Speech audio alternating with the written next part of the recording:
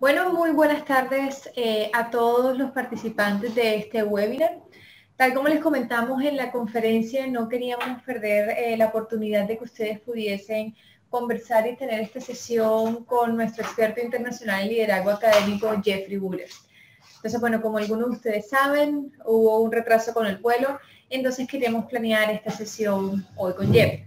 Entonces, les cuento un poquito del perfil de Jeffrey. Jeffrey es el director de liderazgo y desarrollo organizacional en la Florida Atlantic University y es un miembro fundador y senior partner en el programa Atlas de Liderazgo. Él tiene un doctorado de la Universidad de Wisconsin-Madison y ha publicado más de 18 libros en todo lo referente al liderazgo académico, especialmente en el contexto de universidad de educación superior.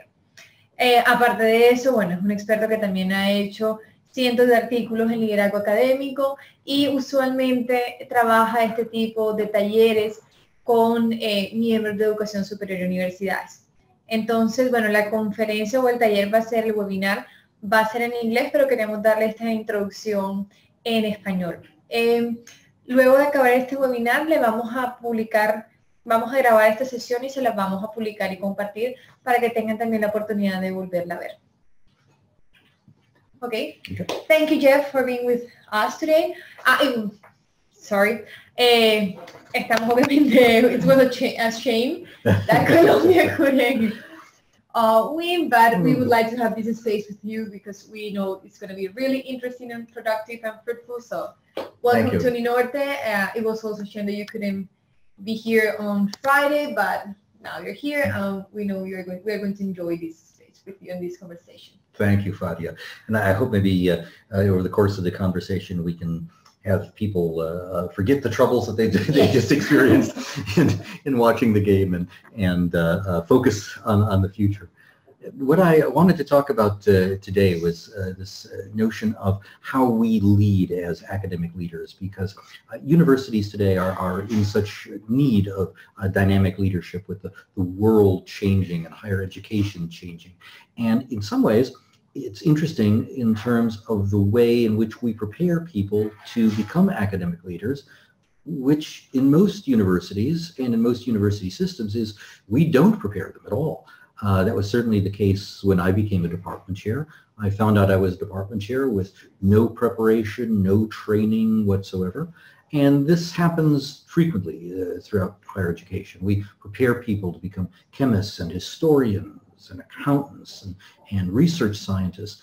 But when they become department chairs and when they become deans, they then don't have the skills they need to run a meeting effectively or achieve consensus, resolve conflict. And so what a lot of new academic leaders do is what I did when I became department chair, and that is to go out and find all the books you can about how to be a boss, how to be a leader, or how to be in charge. And one of the things you quickly find is that the advice you encounter in those books is absolutely of no use whatsoever in running most university programs. And the reason for that is related to the topic of today's program, and that's that academic leaders simply have to lead differently than we do in other situations. So there we go. Why are so many things that we tend to learn about leadership in popular books about leadership or academic studies about leadership, why are so many of those concepts out of place in higher education? Why don't they seem to relate to what we actually do at college or university? Well, one of the reasons is that the sort of organizational culture we tend to have at most colleges and universities is, if not unique, then rather distinctive. What you're looking at now is the structure of a hierarchical organization, what we sometimes call a social pyramid. Hierarchical organizations, they're probably the most common types of organization that human beings have had throughout all of their history. And in a hierarchical organization, what happens is that power increases as you go up the ranks, and numbers of people increase as you go down the ranks. So fewer and fewer people are in the upper echelons or the upper levels of the hierarchy, but they have the most power.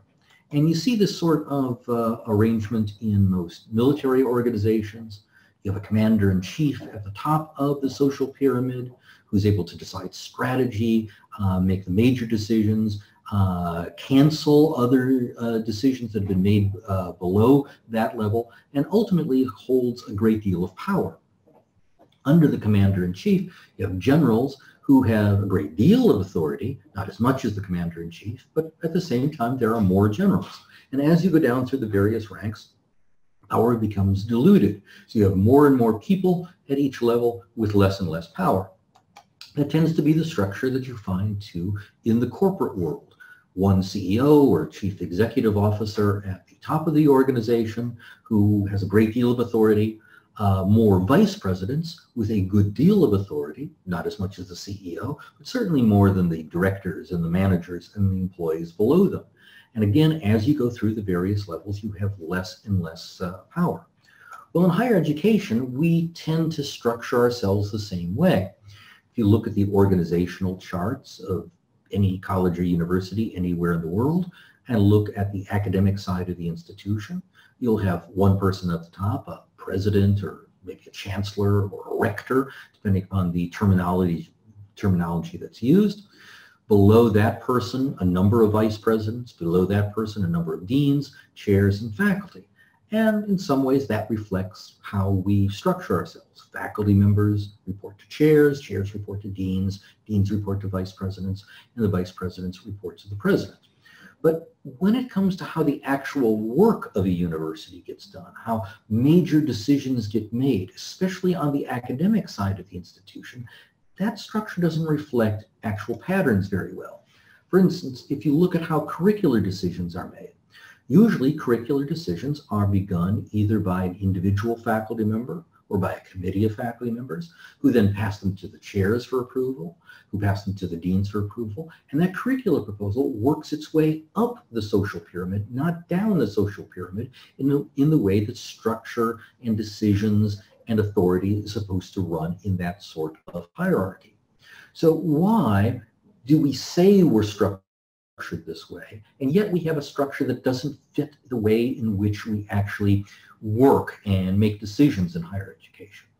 Well, the answer to that question reveals a lot of what we need to know in terms of how we can lead more effectively in a college or university environment. One of the reasons is this. Most hierarchical organizations are very monolithic. It's like a single block. You know who your boss is, you know who your boss's boss is, you know what your job description is, and you know what you're supposed to do. And in a lot of organizations, what you do is pretty much the same thing every day. But when you turn from that structure to a university, you have something that looks more like this. It's what I call a pyramid of pyramids, or sometimes the never-ending pyramid. And what I mean by that is the following. If you're a faculty member, brand new faculty member in a department, and you don't agree with the way things are running, you don't think that the curriculum really meets the needs of the students, or you don't think that the number of meetings that you're having is appropriate for what you need to have done, and you want to change things, you might feel that you don't quite have the authority to change that yet. But you might be thinking, if I could just get to be chair, if I could run the department, I could make all those decisions because then I'm going to have power. But if you get yourself appointed chair, or at some universities elected chair, what you immediately find is you're not at the top of any pyramid at all. You're actually at the bottom of another pyramid. And so you're just one of the chairs who's reporting to the dean. So you might feel, if I could just get to be the dean, then I'll have the power. Then I can control the levers of this organization. And if you get yourself appointed to be dean, you find out that you're just at the bottom of another pyramid with all the deans reporting to the provost. Now you might say that the provost is in charge of all academic affairs. This is the vice president that controls everything academic at the institution. If I could just get to be the provost, then I could make those decisions and I could really change that department the way I wanted. Well, you get to be provost, you find you're just one of the vice presidents reporting to the president. You could even be the president of the organization and find out that you still can't control everything because there still is some sort of board or the legislature or some other body that sets policies that control even what the presidents do. So one of the things that's distinctive about the social pyramid in higher education is that there is never any top to this pyramid. You never get to be in a position where a Steve Jobs or another leader of a corporation can actually call the shots and make a decision, say, we want this product to come on the market, and it's going to be on the market in 3 months, and we're going to advertise it this way.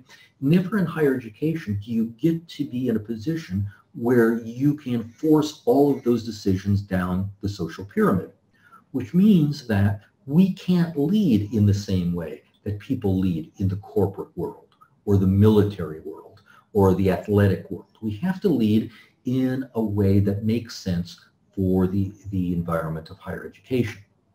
Now, this is a decentralized organization. This is pure democracy. In a decentralized organization, each member of that organization is equidistant from power.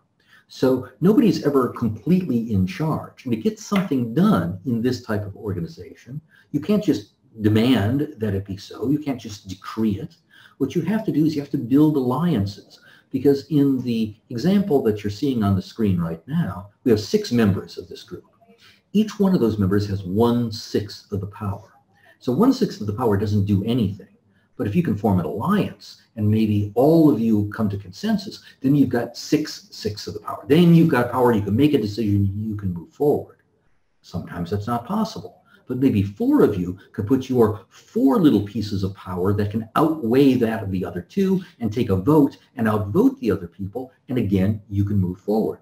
But nobody can do anything alone, because you're not ruling from the top of a pyramid. You're sort of ruling or trying to rule in consensus and in conjunction with other people in this different type of structure. Well, that structure is every committee you ever sat on. And it helps explain why sometimes committees in higher education can drive you crazy, because you have a discussion, the discussion goes on, people are raising the same points over and over and over again, and you finally think we're going to get to a decision, we're finally going to come to a vote, and somebody in the back of the room says, but you know, and then you discuss the issues over and over. 2 weeks from now, you're going to have the same meeting and have the same discussions. Well, the reason is that power is so decentralized, it's very difficult for anyone to say, all right, this is what we're going to do, and here's how we're going to move ahead. Now, another type of organization that we need to know about is the distributed organization. In a distributed organization, each branch of that organization does have supreme power. They are at the top of their own pyramid, but they have power over different things. So for instance, the distributed organization you're looking at now, that's the United States federal government. The executive branch can make certain decisions. They can declare war, for instance. They can set certain policies. The judicial branch interprets the laws. They have supreme authority over what the law means. And the legislative branch sets the laws.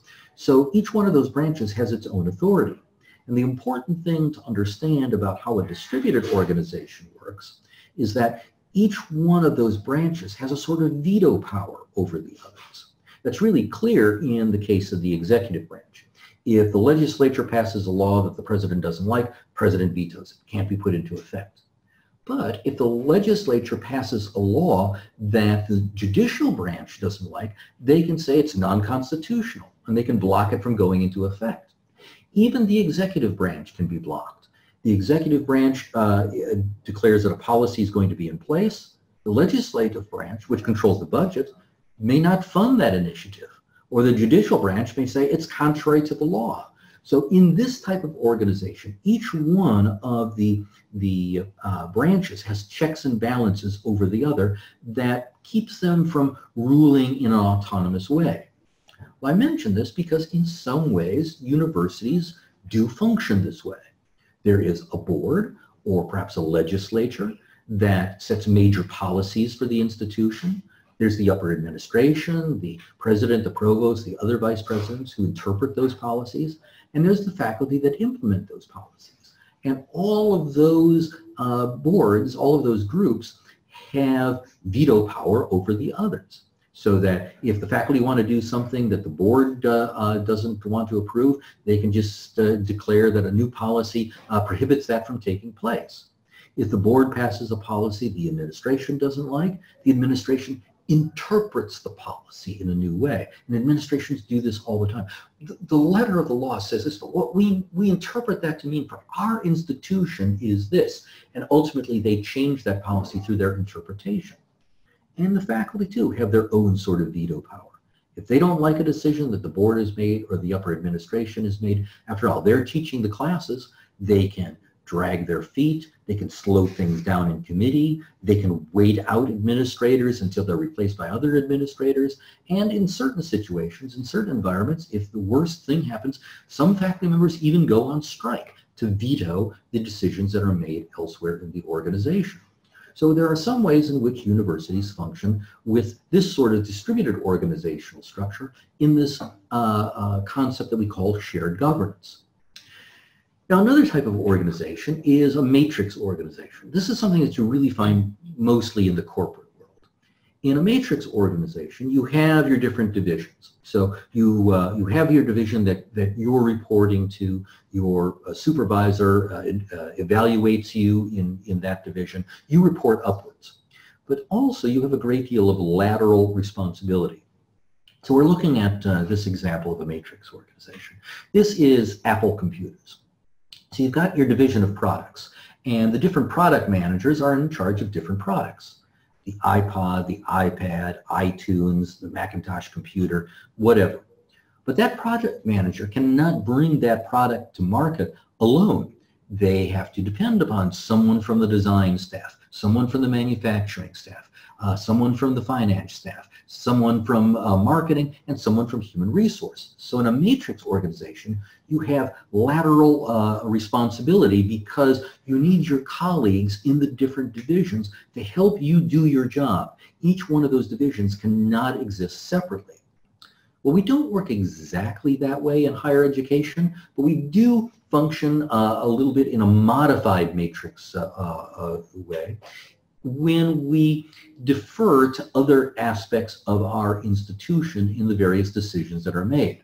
So for instance, you might have a promotion committee where a group from across the university is deciding whether someone from the Department of Education should be granted the rank of full professor. And you might hear someone from literature say, I don't really know the field of education. I don't know what the qualifications are. But if you're telling me that this person meets your qualification, I'll vote for your candidate. And I'll expect you to vote for my candidate if I say the same thing. But I'm dependent upon your professional knowledge to tell me what a full professor of education looks like. Similarly, on a university-wide curriculum committee, someone from the area of physics might say to someone in accounting, I don't know what a doctoral level course in accounting looks like. Can't even imagine what a dissertation in accounting would be like. But if you're telling me that this course for your doctoral program is absolutely required, I'll vote for your course. Just remember to vote for my course when it comes along. So we have this same sort of informal lateral dependency that you find in matrix organizations. Well, why all of that is important is that if you're a leader who wants to bring about change and you want to get something done, it's a lot easier in this sort of environment where either you're at the top of the pyramid or you're at the top of one of the levels that you have in the structure where you can demand that certain things be done by a certain date and the change is initiated. That's a lot easier to have change occur than when you're trying to juggle all of these organizations. And that's what we do in higher education all the time. We do certain things by committees, we do certain things by this distributed organization, we do other things because we're dependent upon our colleagues for their professional knowledge. This slows down the process, and it means that the sorts of things that leaders have to do to accomplish change and to make a meaningful alteration in their programs can take a very, very long time. So when we're developing our skills as leaders, we have to have the right skills to succeed in our environment. If this were a corporation, if this were a military unit or an athletic unit, the sort of skills we want to teach are things like decision-making and vision and authority and command and persistence, because that's what you need to drive down decisions through the organization. And by the way, that's what a lot of the leadership books teach. That's why when we in higher education go and take a look at a lot of the books that are written about how to lead, we look at them and go, I can't do that. I don't have this relationship with the colleagues in my department or in my program. I can't just insist on my vision or use my authority to command them to do things. Because sometimes we're working as a member of a committee, and the sort of skills you need to succeed as a committee member are consensus building, collaboration, being able to see different perspectives, to be able to see different ways of looking at an issue you may not have thought of before, and merging alternatives, hearing two members say different things and finding a point of commonality between them. So you can see if you're working in this sort of environment and you try to lead as you might lead a corporation, and you come in and you act very authoritative and you command other people in terms of what they have to do, that's not very effective in a committee. If you've ever known a faculty member who's ever tried to do that, you notice what happens is they don't get more power, they get less and less power because people isolate them and they start to form their own alliances without that person. Again, if you want to lead in this sort of organization where each branch of the organization has veto power over the others, you have to be able to negotiate. You have to be able to say, look, as members of the faculty, we understand the board wants this to occur. Well, you may want that to occur. We want higher salaries, or we want more research funding, or we want better travel assistance. We'll give you this, we'll be able to initiate this new course structure that you want. We'll approve the courses that you want if you give us these things that we want. So being able to negotiate in that sort of environment, that's just a prerequisite for effective leadership in a lot of academic settings. So you have to be able to compromise. You have to be able to speak well so you can represent your points effectively to someone who may not look at the world the same way that you do. You have to be able to be persuasive. And if we're going to be working in this sort of modified matrix environment, you have to show professional respect. If you rely on your colleagues in other disciplines to vote for your courses and your candidates, you can't act as though your discipline is the only one that matters. You have to be able to treat other people with respect, to bring a little humility to the situation, to work with your colleagues, and to be able to build rapport. So what I'm saying is that when we train academic leaders, we have to train them differently from the way in which we prepare leaders for other sorts of environments. They need different skills to succeed because their organizational culture, their environment is different. Now, how are you going to get things done when we do that? When we teach you how to negotiate, and when we teach you how to communicate effectively, and we teach you how to compromise. How do you get things done? Well, for a moment, let's think of your power. The source of your power, your strength, is your ability to get done the things you believe you need to get done. It's a very famous essay by John French and Bertram Raven, pretty old now, goes all the way back to 1962, which says that there are a lot of different bases of social power, a lot of different ways people get power in an organization. But they say if you break these down to the most important ones, there are 5 most important ways in which you get to have power in an organization. First of all, there's referent power. Referent power is when someone does something because they like you and they're willing to defer to you because they like you. If you're in a relationship with someone and you end up going to a movie that maybe you didn't particularly want to see, but the other person did, and you say, all right, it's because I love you, we'll go to this movie. That's referent power. That's when we defer to other people because we care about them individually. Then they say there's expert power. Expert power is the power that my doctor has over me. When my doctor says, I need to run this test, or I need to perform this operation, I don't let just anyone decide to operate on me, but my doctor has expert knowledge I don't have. In fact, there's a famous saying about this. It goes all the way back to the early part of the 20th century by Dr. Franz Ingelfinger, who says that where the physician's power comes from is that the patient has to believe in that physician. The patient has to have a conviction that the doctor has some special knowledge the patient doesn't possess. And so a patient is almost sometimes dominated by the doctor who says, you've got to lose weight and you've got to do these. Advice we wouldn't take from a lot of other people. We wouldn't even accept them from a lot of our friends. But because we embody this doctor with expert power, they have power over us. In addition, there's things like legitimate power. Legitimate power is the power you have because the bylaws or the Constitution or the rules say you do. Look, it says right here in my business card, I'm the dean. The dean gets to make certain decisions, so I'm going to make this decision. It's legitimate, right? That's legitimate power. Then there's reward power. Reward power is when we have power over people because we can do things they want us to do. They're nice to us because we can give them travel money or we can do things that are favors to them. And then there's coercive power. That's the power we have over people, and they'll do what we want because they know that we could make their life very, very unpleasant. Well, as an academic leader, we have all of those powers. Sometimes people will do things because they like us, because we're charismatic figures. Sometimes they do things because we're experts in that field. And we say, look, as an organic chemist, I know we need this piece of equipment, and they'll fund it because we know our field and they don't. Sometimes we have legitimate power because that's what our bylaws say. Sometimes we have reward power. People do things because they want us to write them a letter of recommendation when they come up for promotion, or they want us to allocate them some travel money.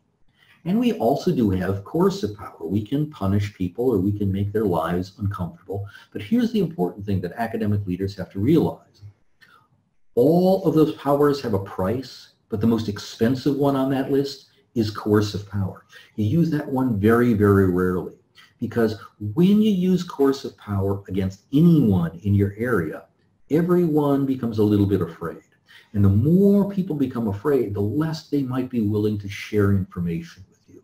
If you're really afraid of a department chair, or really afraid of a dean, or a provost, or a president, you may not tell that academic leader things that he or she needs to know in order to be successful. And if that person doesn't have that information, that can undermine the person's power and authority. Disasters can happen because they didn't hear in time that there was a problem in this area. So the more coercive power you use, the more people become afraid of you. And some people think that fear is a great thing and they can get things done. But what fear prevents is other people confiding in you and sharing information in you. So what we often talk about in our sessions about alternative ways of leading are different styles of leadership, things that we're going to talk about in other webinars in the future. There's positive academic leadership.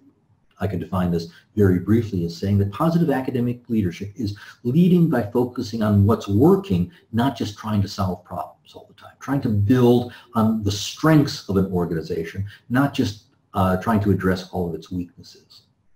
Then there's authentic academic leadership. Authentic academic leadership is realizing that you as an individual have certain values that define who you are, certain values that you would be willing to defend no matter what, and basing your philosophy of leadership on those particular values.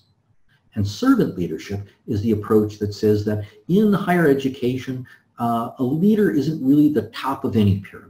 A leader is a person who serves the students and the faculty members and the staff members in the area. Our job as leaders is to make their job, if not easier, then at least more effective.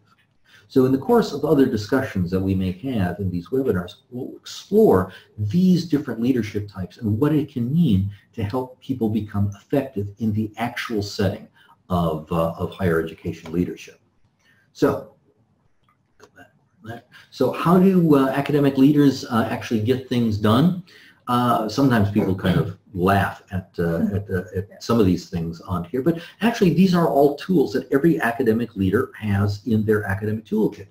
Do we command people? Yeah, sometimes we do. We don't try not to do it very often, but sometimes you find yourself the only way you can get something done is to say, look, I'm the chair, I'm authorized to make this decision, we're doing it. Sounds terrible to say we bribe people, and yet in some ways we do that all the time. Look, I need someone to serve on the university promotion committee. Anyone want to do it? Anyone? No one wants to volunteer? Juan, you wanted to go to that conference in Hawaii next year. Did you? I'll tell you what, if you'll agree to serve on the promotion committee, I'm going to find funding, you can go. I don't know how I'm going to do it, but I'll find a way. Well, basically that's a bribe, and we do it as academic leaders all the time. Do we pressure people? Do we manipulate people? We may not like to admit it, but we also do that. no one wants to serve on the university-wide promotion committee. Sophia, aren't you going up for promotion in a couple of years? You know, as your chair, I could write such a stronger letter for you. If I could say you served on a university-wide committee, sort of like the promotion committee. You sure you don't want to serve on it? I've just pressured or manipulated that person into saying yes. Managing through. This is the sort of leadership that your boss doesn't like, but sometimes we do this. Managing through is when you say, oh, I'd love to help you. I'd love to make that decision for you. Unfortunately, I'm the chair and only deans get to make that decision. Managing through means you kick it upstairs. You throw it up to the next level. Do we ever beg people? I've seen academic leaders do this all the time. Come on, somebody's got to serve on the, we're not leaving this room until somebody agrees to serve on the committee. We can be here all day. Basically, you're just begging. And sometimes we hope we inspire people, but we're more likely to inspire people if we lead from our actual values, our principles. We're transparent about what it is that we're trying to do, rather than constantly trying to pressure people, constantly trying to manipulate people, and by using leadership through command. So if you want to develop your academic leadership, Walt Gmelch says there are 3 things you have to do simultaneously. First of all, there's this thing he calls conceptual understanding, or habits of mind. In other words, there's certain stuff you just got to know. You have to know how your university works. You have to know who's in charge of what. You have to know where the power lies and what you can negotiate and what you can't. And there are certain skills you have to develop, what he calls habits of practice. You have to be able to resolve conflict when conflict arises. You have to be able to interview people well so you know whom to hire. You have to be able to build teams of people in your program. But most important, he says, the part that most people tend to forget is reflective practice, what he calls habits of heart. And habits of heart occur when every now and then we reflect and say, all right, what is it that I've done in the last month or in the last semester? What worked for me and what didn't? And I'll just share with you personally, for me, that was a better guide to becoming a good academic leader than all of those books on leadership I tried to buy when I was an early department chair. Thinking back on what I did and what might have been effective in the program I was trying to chair, what was not effective because it didn't fit my style and the people I was working with, that habit of heart of reflecting on my own performance was the best teacher I ever had. So with that, I'd like to open it up to a few minutes of any discussion or questions that people have. Have any questions been raised so far? Thank you, Jeff. Oh, thank you. Thank you. No questions? No questions. Bueno, muchas gracias a todos los participantes. Entonces, si alguno tienen una pregunta, es el momento. La pueden, si quieren, hacer en español y nosotros la traducimos acá.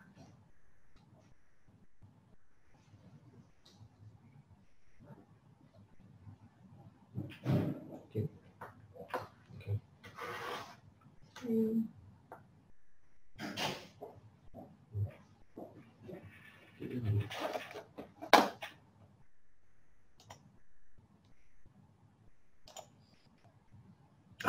What's the difference between being a leader and being a boss? That's a really interesting question. Bosses tend to be the person who's just in charge. Bosses are in charge through control. Leaders are people who create a positive change in an organization through a whole variety of different ways. I'll give you a good, clear distinction between being a boss and being a leader. You don't have to have a title to be a leader. Sometimes the most important leaders we have at universities, they're not the deans and they're not the department chairs. They could be a faculty member who, because of that person's moral stature, because of that person's ideas, because of that person's charisma, tends to be an opinion leader that other people follow. People are bosses because they're appointed bosses. And sometimes people who are in positions and see themselves as being a boss focus so much on being in charge that they don't realize that other people have brilliant ideas to contribute as well. So the difference between a boss and being a leader loves to be surrounded by brilliant people so they can all contribute brilliant ideas. Bosses tend to want to control brilliant people because they know that they are very hard to control, and they may threaten the boss's position. They may someday become the boss. So to me, a leader is a person who creates progress in an organization by a whole variety of means. Bosses tend to have a title and tend to use that title to control and may not create the sort of positive change that a leader can. Thank you for that question. It's a very interesting one. No. Okay.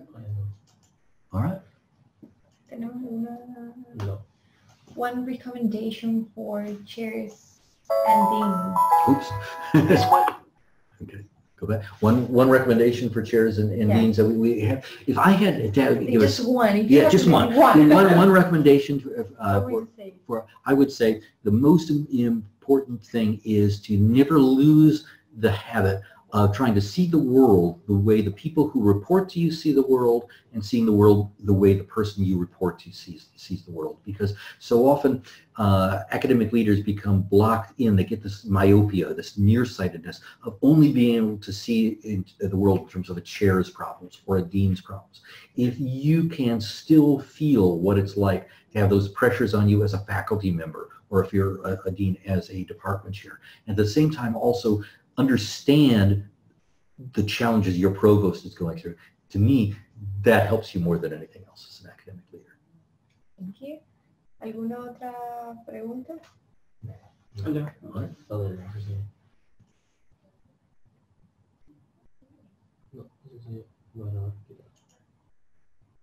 Okay. ¿Listo? Bueno, si no tenemos ninguna otra pregunta, queremos agradecer muy especialmente este espacio con Jeffrey Buller. Muchísimas gracias por esta interesante webinar y discusión. Y también a todos los participantes, muchas gracias por haber participado, por haberse conectado. Y bueno, esperamos seguir teniendo estas conversaciones acerca de este tema tan interesante como lo es el liderazgo académico. Entonces, bueno, muchísimas gracias a todos y que tengan una feliz tarde.